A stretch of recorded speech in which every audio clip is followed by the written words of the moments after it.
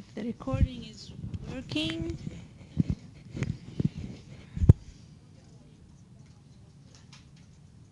Okay, the computer is stuck.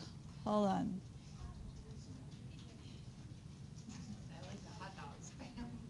You like the hot dog?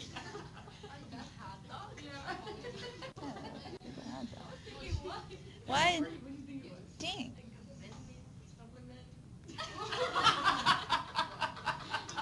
Vitamin?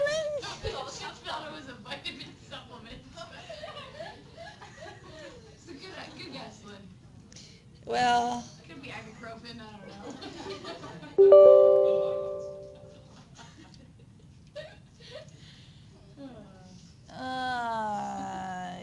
yeah. There we go.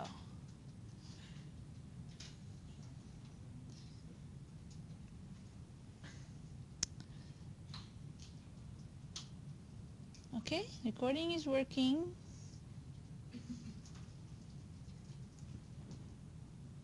But resume.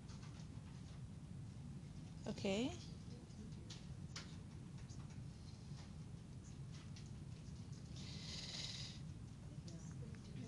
It's working. All right, good. So the topic of this section is basically protein characterization and modification. So we're going to talk mainly on protein structure and how protein structure impact function. So just as a refresher from food chemistry and then from the quiz that you just taken, let's remember a few things about basic things about proteins. Which of the following is true about the R group? What did you answer, Lynn? A and C. So it doesn't always carry charge. Some amino acids do carry charge. The R group, not the carboxyl and the amine. So lysine, arginine, histidine, aspartic acid, and what? Glutamic acid, yes, thank you. So they carry charge, whereas other R groups don't.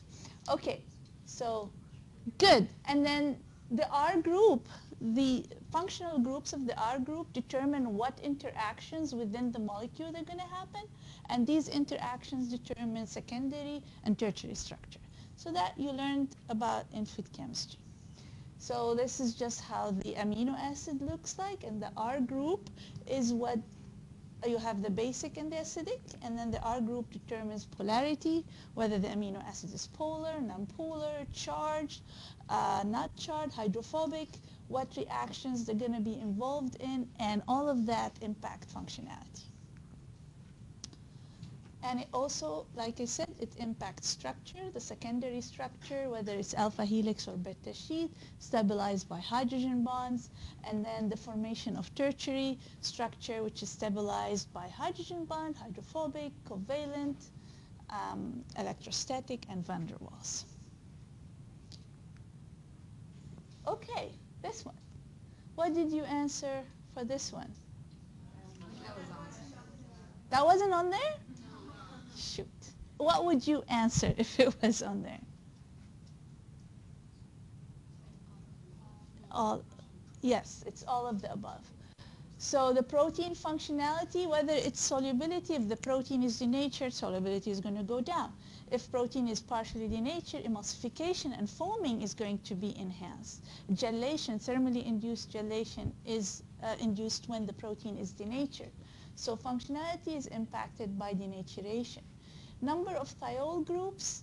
Thiol is your S-sulfidyl groups. So if sulfidyl groups interact via oxidation, you form disulfide linkages, and that can cause obviously polymerization, for example, stabilization of the gluten network, or forming of big polymers and precipitation of a whey protein in a beverage, because whey protein can form disulfide linkages. And of course, the functionality is impacted by the R group. Is it a hydrophobic? Is it polar? Does it have charge? That impacts functionality. We'll give examples throughout the 3 lectures, of course. Was this on the? Yes, all of the above. So the physicochemical functional properties of the proteins are influenced by amino acid composition. So do we have high percentage of hydrophobic residues, charged residues, a lot of reactive amines such as lysine? Surface charge impacts solubility. Structural configuration also impacts functionality. So here's an example of structural configuration. So this is a beta-lactoglobulin, a whey protein. It's a globular structure, compact circular structure, and it has really high surface hydrophilicity. That means it's really negatively charged on the surface and very low hydrophobicity on the surface. Makes it the golden protein for beverages, for high protein beverages, because it's a very soluble protein. It's a small, compact, very hydrophilic protein on the surface. That's a configuration impact. Beta-casein is an open structure protein. It has hydrophobic groups exposed as well as hydrophilic groups.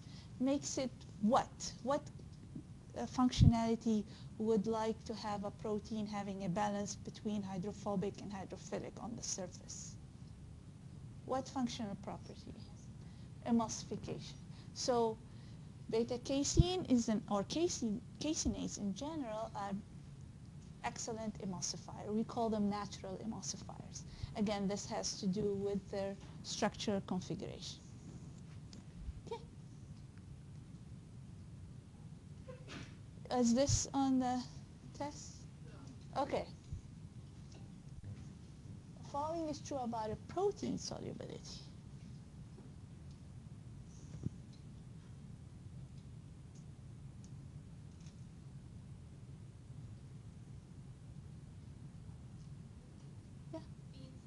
B and C. Of course, you don't want high surface hydrophobicity, you want high surface hydrophilicity. And then, of course, when you have higher charge, more interaction with water. And then both hydrophobicity and hydrophilicity have a direct bearing on the protein. So the protein can be hydrophobic and hydrophilic on the surface because you might have groups of amino acids on the surface that are hydrophobic and groups of amino acids on the surface that are hydrophilic and charged. So the amount of each on the surface impacts solubility. If you have more of one versus the other, then that would impact the solubility in a different direction.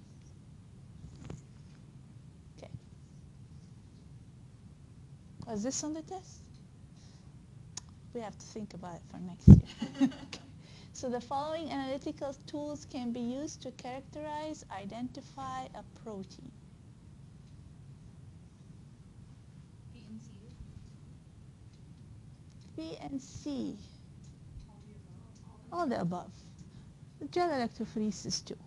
Okay. So with MS you can determine amino acid sequence, you can identify a protein. With IR spectroscopy, you can look at secondary and tertiary structure of the protein. With the gel electrophoresis, you can look at individual units of a protein.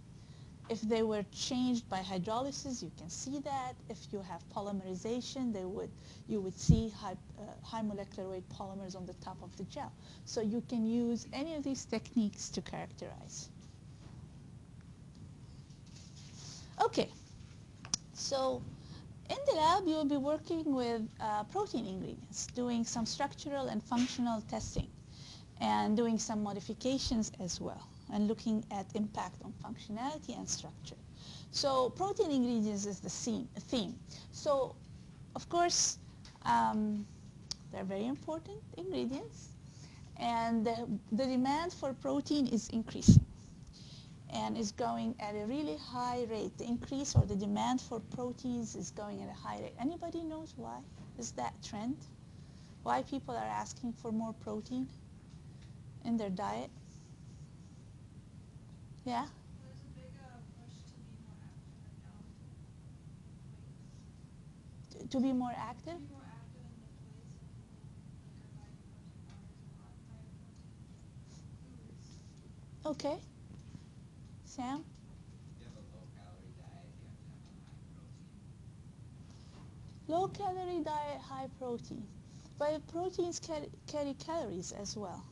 Mallory? Isn't it because they're more filling, so theoretically So filling aspect, yes. Also, protein is one of the 4 deficiencies worldwide, so that would be good for helping with deficiencies. Yeah, but for, yes. People in the developing world are becoming wealthier, and just like as people become wealthier, they consume more protein. That's why the U.S. eats more than Nigeria. Yes. Okay. So yeah, but no at the same time. So protein is known as healthy component of the diet. So far there hasn't been anything negative about the protein. So there might be carbohydrate associated with diabetes and obesity, and of course fat is associated with heart disease and obesity, and sugars from carbohydrates as well. So, but proteins, they've been associated with health benefits so far. So now that's the demand, going to a high protein diet rather than a high carbohydrate or high fat diet. So consuming more protein from a health perspective and getting the energy or the calories intake from protein rather than getting it from carbohydrates and fat. So the demand for protein, in addition to leading a healthy, active life as well, so you require protein to regenerate muscles, proteins for satiety. So there's all this demand for protein coming from these aspects that proteins are good. They're good for you. So other than regular protein ingredients that are isolates, you isolate the protein from different sources and you name them as isolates or concentrate based on the concentration of the protein. You also have a very common ingredient that is protein hydrolysate. So there is like whey protein isolate and concentrate. There's whey protein hydrolysate as well. So a protein is hydrolyzed for a specific purpose, to enhance digestibility of the protein, to enhance certain functionality of the protein. So you can use that as an ingredient. So in the lab, some of you will be working with isolates, others will be working with hydrolysate, and you will also be producing hydrolysate in the lab. So there are many different ways that you can characterize a protein. Can you name some? When we say characterize a protein, what do we really mean? What do we look in a protein in order to characterize it? Can I say something? Functionality, definitely. Solubility under functionality. Change in structure, denaturation, yes. Molecular size. What else? Surface properties, charge, hydrophobicity. Anything else you can think of? Well, let's see from what you have. So amino acid composition and sequence. So it's not just the composition, how much of lysine you have or alanine you have, but also in what sequence. The sequence determines the structure, the secondary structure and the tertiary structure, and also the overall configuration of the protein and functionality. So composition and sequence. Some of you said, I missed some participation. Who just said something? I got you. Okay. okay. Some of you said molecular weight and molecular configuration. So you have the size, the molecular weight, and how the protein is shaped. Is it a globular? Is it an open structure? So that impacts the size. Size is not only impacted by molecular weight, it's impacted by the structure. So the protein might be open structure. It will seem large, but it might have the same molecular weight to another protein that is circular and globular in structure. Some of you said charge, so surface properties, so net charge, isoelectric points, surface hydrophobicity. Some said denaturation. Functional properties, solubility is one, emulsification, gelation, even biological activity, bioactivity of a protein or physiological benefit of the protein. Physical, it could be the color that is contributed by the protein, could be the flavor. So all of these are different characteristics. So we'll be talking about different methods to determine these characteristics and then how these characteristics can impact function. So, and we'll talk about methods for functionality. So, like I said, the whole point of these 3 lectures is how to relate structure to function. And how can we modify structure to change a function. So we'll be focusing on protein structure and function. So what impacts structure, you have intrinsic factors. We talked about that in food chemistry. We talked about the amino acid composition and amino acid sequence, how much ionizable groups and reactive groups you have in the protein, the hydrophobicity, total percent hydrophobicity and the hydrophobicity on the surface, and the net charge. And the different protein sources, whether it's from milk or soy or wheat or any other source, they differ. And in the lab, some of you are going to be working with soy, some with whey, some with casein, egg protein. I don't know if there's pea protein as well. Okay. I think I called it plant protein because I wasn't sure. But we can say, yeah, it's pea protein. It's more like a company restriction. Yeah, but now, I mean, pea protein is very common. They should know it's pea protein. So these characteristics, the intrinsic factors, impact the native structure of the protein. So the native meaning the protein after post-translational modification, that's how the protein is before any changes or processing. Then there is the extrinsic factors. We talked about that in food chemistry, the different environmental factors, pH, temperature, ionic strength, how it will impact denaturation of the protein, and then the different processing, whether you heat, use solvent, and during storage, what would happen to the protein structure. What we didn't talk about in food chemistry, we'll talk about here is modification of the protein. We're going to select 2 prominent modification methods and look at how it's impacting structure and how it will impact function. So basically, going from native, we go with the presence of extrinsic factors, you end up having either a denatured structure or a modified structure of the protein, and that will impact function. Okay, so you go from native to denatured or modified, the functionality will be impacted, whether it's taste or flavor, color, interaction with water, we call that hydration. So that would be solubility, water holding capacity, and then surface properties that impact emulsification and foaming, and then structural, that means physical change in the structure as in viscosity, gelation, or viscoelasticity.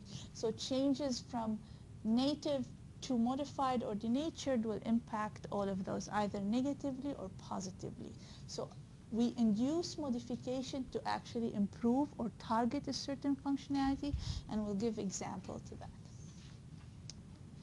So just to keep in mind, these intrinsic factor and extrinsic factors will impact protein structure. And when we say protein structure, what we mean is the molecular configuration. Is the protein that was globular and compact, is it going to unfold and open up and becomes a random structure? That is a molecular configuration change. Are we going to hydrolyze the protein? That's going to be impacting molecular size. How are we going to change the protein? The protein might interact with the sugar or reducing sugar. That will impact molecular association and interaction. Okay? And then surface properties of the protein in terms of charge and hydrophobicity, that might impact solubility, for example, and emulsification and foaming. Okay, so when we talk about factors that impact structure, structure would be these components. Okay, so what I would like to spend some time on is giving you real examples from my experience in working in industry for a little bit at Cargill. So what I did there is I worked with their protein ingredients, right? And then I've seen so many different examples how to relate structure to function and when is structure important. So I'm just going to give you real life examples, okay? So why monitoring structure changes is important from an industry and practical point of view. Okay, so during processing, for example, so if you need to formulate a beverage, right? So you want to pasteurize this beverage. Pasteurization is heat treatment. So it's a combination of heat, temperature, and time. So different proteins denature at different temperatures, and different time exposure to certain temperature for a prolonged time will cause probably denaturation, then polymerization, then precipitation. So then you end up with a beverage on the shelf that will protein sediment over time, and you as a consumer, you come and look at the beverage and you go, no, the protein is sedimented, it looks separated, phase separation, you don't like that. So you need to monitor changes in protein denaturation and polymerization during processing of whatever product you are formulating. You're formulating a beverage, you are formulating a protein bar, so you want to monitor the stages of processing and how it impacts the protein. If you find that one protein is susceptible to certain combination of temperature and time that you're using, you might go say, I don't want to work with pea protein, I want to work with whey protein, or maybe even not both of them, maybe soy protein would be better for your type of formulation. Soy protein has higher denaturation temperature, for example, than whey protein. So you can, based on your formulation and processing and how the structure is impacted, you can determine what protein ingredient you can use, and therefore, or you can also modify your processing conditions to preserve the structure and preserve the function of the protein. So that's one example. Valorization. That means increasing a value to something that has low value or low market value, that is. One very good example to that is when they make cheese, okay? When you make cheese, you're forming the curd, and you're taking the curd and we're processing the curd to get your cheese. What's the byproduct? Whey. So several years ago, whey was a waste product. It was thrown away or used as animal feed. And somebody said, we're producing tons and tons of this whey product. Let's look into it and see what's in this whey that we can utilize and increase the value of. So they looked at the whey and they found, wow, it has pretty good protein in there. It has beta-lactoglobulin mainly and alpha-lactalbumin. Looked at the nutritional profile, protein digestibility, and amino acid composition, perfect protein. Looked at functionality. They found it to be excellent protein in terms of solubility. Okay? Then remove the lactose, remove the water and mineral, and you end up with a protein isolate, which is now among the most expensive protein ingredients. So they went from a really waste to a really high value ingredient. So how did they find that out? By looking at the structure of the protein and the function of the protein in that waste. And they find value for it, and they found applications for it. Okay. Protein separation. So you hear me say protein ingredients. Okay, how do we get these protein ingredients? So you have a complex food matrix or produce that you need to extract the protein out of it. So let's talk about soy protein. How do we get soy protein out of soy bean? Any simple idea of how do you get a protein isolate from soy? Any process? Do you cover that in processing at all or anywhere? No? No? It's okay. I mean, I'm not examining you, but just wondering. What? So I feel like we talked about it, that's been like really intricate. Mm-hmm. Yeah? They press the beans, get all the oil out, and then like I don't know how you separate the carbohydrates. Well, at least you said the very important key step. So soybean is an oil seed, and it's mainly, 50 years ago, it mainly was used for oil, to just get the oil out, and the meal was used as animal feed. That's actually another example for valorization. So 50 years ago or more, you take the oil, and the meal that is very rich in protein goes to animal feed. And then soon they realize, what are we doing? This is a high value product. We can use it for human consumption and increase the value. But to get to the protein, there's so many processing steps. So before oil pressing, there is something we call flaking. So you get the soybean, and then you have to flake it, and then press it. So in order to flake it, you need to heat it a little bit, just to make it mechanically possible to flake it.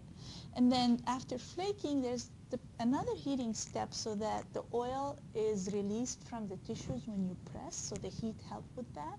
So there's another heating step to press and release the oil. And then after that, you get the oil out, and then you end up with something we call cake. So the cake still has fat because the pressing does not allow all the fat to come out, or the oil to come out. So there's still about 10 to 15% oil. So you really need to get that oil out, because obviously you want all the oil, every single drop, out to utilize. So how do we do that? With hexane treatment. So there's solvent treatment. Solvent impact protein structure. So there is solvent treatment to remove the remaining oil, and then you end up with a meal. So we have cake, solvent treatment, and then meal. But there is also residual solvent. They would dry that solvent. So there is a drying step, heating. So heating will impact protein structure. Okay. So there's that heating step to remove the solvent, and then you end up with the meal. From there, to remove the fiber, there is no starch in soybean. So there's the fiber. To separate the fiber from the protein, there is pH extraction, and they do that to solubilize the protein. But that doesn't impact the protein structure. What impacts the protein structure is all these preliminary steps that they have to do to remove the oil. So the heating, flaking, pressing, and then solvent extraction, and then desolventinization. So all of these steps impact the protein structure. And if the structure of the protein is impacted, the functionality is impacted. So they look at every step during protein separation to preserve the structure. How can they change the processing or modify the processing parameters to preserve the structure?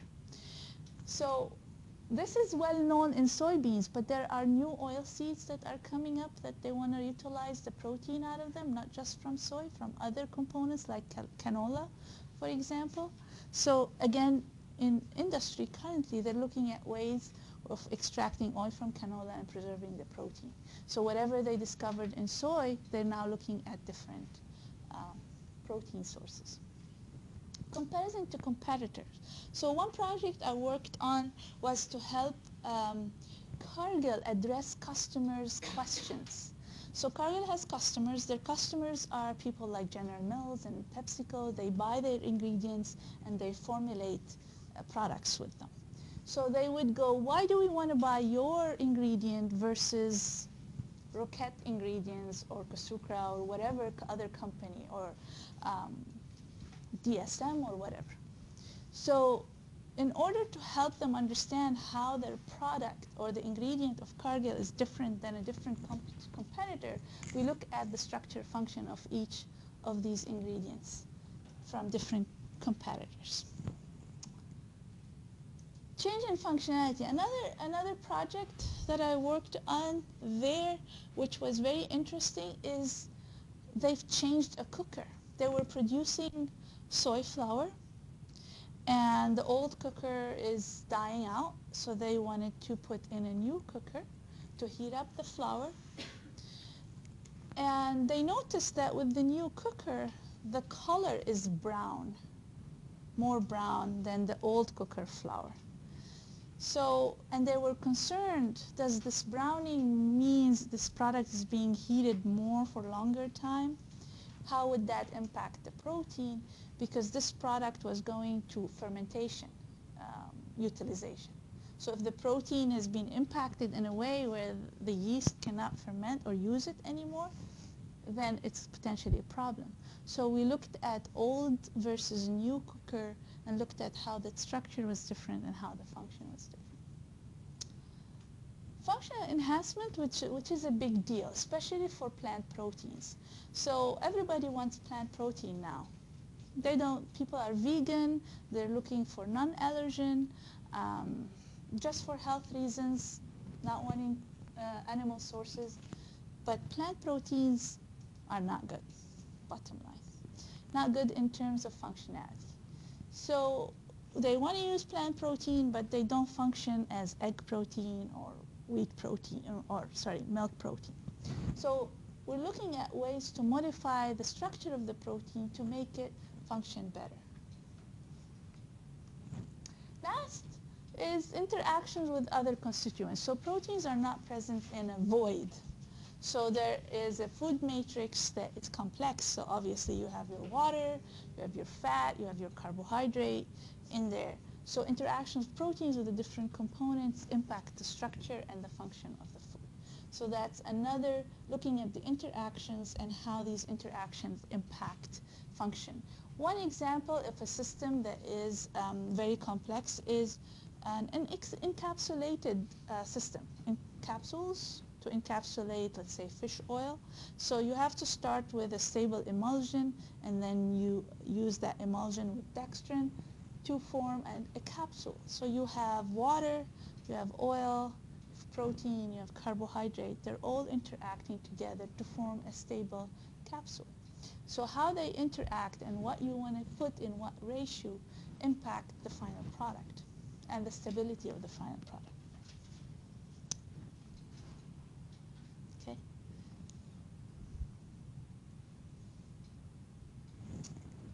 All right, so back to this. So with now some examples. So what time do we have? Okay, I have 10 minutes. All right, so so now that we talked about some examples where structure and function are related, so let's talk about some methods to determine or to characterize proteins. So there are so many methods. We're going to select a few and talk about a few, and few of the few you'll do in the lab. So this is kind of a summary table that I put together to summarize the most used methods to characterize proteins. So there are chemical assays as analytical tools, and there are instrument methods that you would use in certain instruments to characterize proteins.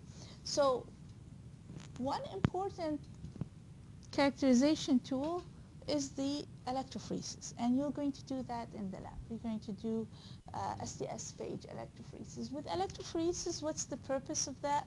Is to look at individual subunits of a protein, because usually a protein ingredient, an isolate, is not one single type of a protein. There are multiple different types of proteins within that one unit. And you will also look at polymerization. So is this protein you're starting with had been abused by heat, for example? Protein has been denatured, it's been polymerized, so you can see polymer formation. So individual proteins, polymer formation. Or if you're looking at a hydrolysate, you're going to hydrolyze a protein, or one group will have a protein hydrolysate. You'll be looking at which proteins subunits got hydrolyzed, and then you will monitor that as well. The molecular side changes upon hydrolysis. So polymerization, protein subunits, changes upon hydrolysis. You can do that by one-dimensional or two-dimensional. But in the lab, you're going to do one-dimensional electrophoresis. Two-dimensional electrophoresis, we talk about that in food analysis. I'm not going to repeat that here. So, do you remember the difference between these three? Mallory remembers something.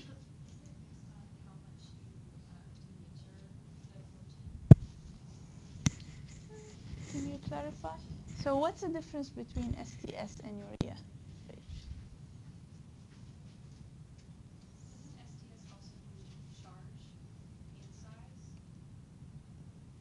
So, okay.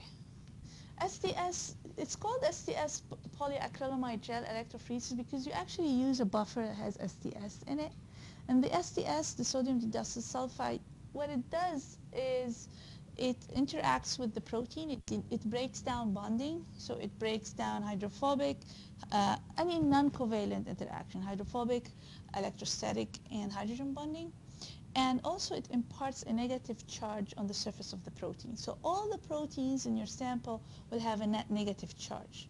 Then when you run them on the gel, they will be separated only on the basis of size, molecular size.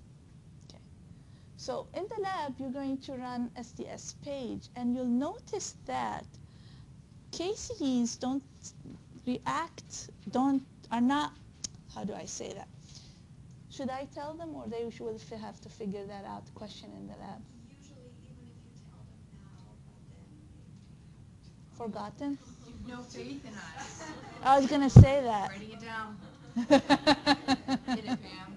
So the casein, they act as if they're very large proteins, although molecular weight base, they're not very large proteins, but they're open structure. So they don't migrate the same way you would expect a globular protein to migrate. So they will seem to be larger than they actually are in terms of molecular weight. So that's why for casein specifically, people use urea page. And not just that, you have, in casein, you have 4 different caseins. You have the kappa casein, beta casein, alpha S1 and alpha S2 caseins. They all are very similar in molecular weight and size, but they differ in charge. So if you run a gel on SDS page, you might not be able to separate them well from each other. But if you run urea gel, you can separate all 4, because urea separates based on size to charge ratio, or charge to size ratio. And then urea is used, and urea usually mostly breaks hydrogen bonding, and by breaking hydrogen bonding, it might result in breaking other bonding. Native page, by the name of it, you just run it and without denaturing the protein. So you will look at the native state of the protein. Usually it's really hard to differentiate proteins and subunits if you don't do anything to it, because they might not separate.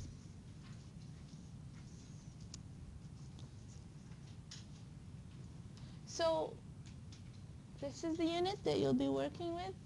You will have a cassette, and in that cassette there is a gel, and then you will load in each well, you will load your sample, and you will run it using voltage.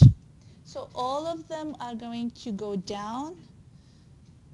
They're all negatively charged, so they go from negative to positive when you run a current. So they're all going to go down the gel and separate based on size.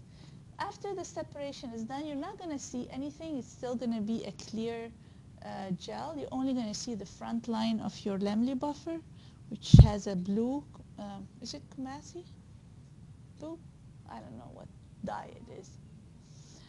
And then you break it, you take out the gel, you stain it, and then destain, and then you will have a gel with the different subunits of the proteins that you will be characterizing and looking at. So what's an example when you use native page? Huh? What's an example?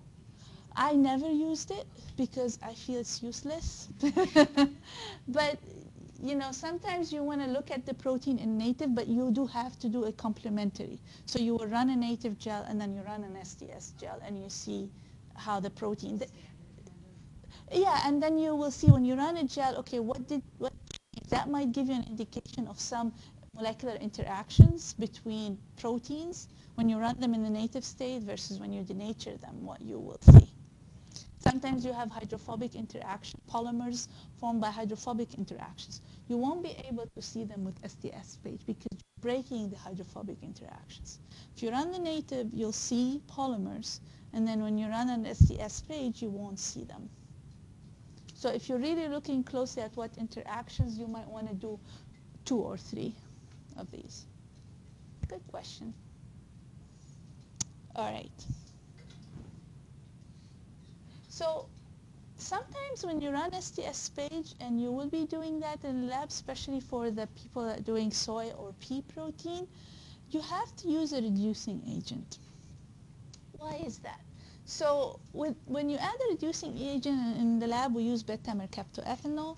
So you're going to break disulfide linkages. And why is it important to do that for some proteins? Here's an example. So this is soy protein in nature. Soy protein is really a complex quaternary structure. So if you remember from your food chemistry, there is tertiary structure, and then after that there is quaternary structure, where multiple protein polymers associate. So soy protein in nature associate together. So you have a dimer is formed with this red line is a disulfide linkage. So you have acidic and basic subunits bound together by sulfide linkage. And then you have hydrophobic interaction, and then you have hydrogen bonding that keeps them all together, and they're about 300 kilodalton in size. They're really large molecule. Okay? So if you run that on a gel as such, this is what you're going to get, a smearing. You won't see anything. It's a large molecule, and then several of them are bound by disulfide linkages. You won't see separation. So soy protein and pea protein are similar in that way. So we add beta-mercaptoethanol, then we run it on the gel. The beta-mercaptoethanol is going to break the disulfide linkages, and then you're going to see the subunits individually. So then you will have a clearer idea of what's in there. So then do you like piece it back together? You don't piece it back together. Once it's broken, Well, like to figure out what. yeah, you piece it back together in terms of, okay, so now this is beta-lactoglobulin, this is, not beta-lactoglobulin, beta-conglycinin, sorry. Beta-conglycinin in soy, beta-lactoglobulin is in whey, and then glycinin subunits. And then if you hydrolyze, for example, you can see clearly the enzyme targeted glycinin versus conglycinin. If you hydrolyze and you load like this, you won't be able to see clearly what the enzyme hydrolyzed, for example. And I know it's time. So I'll see you later. Oh, snap. Oh my gosh.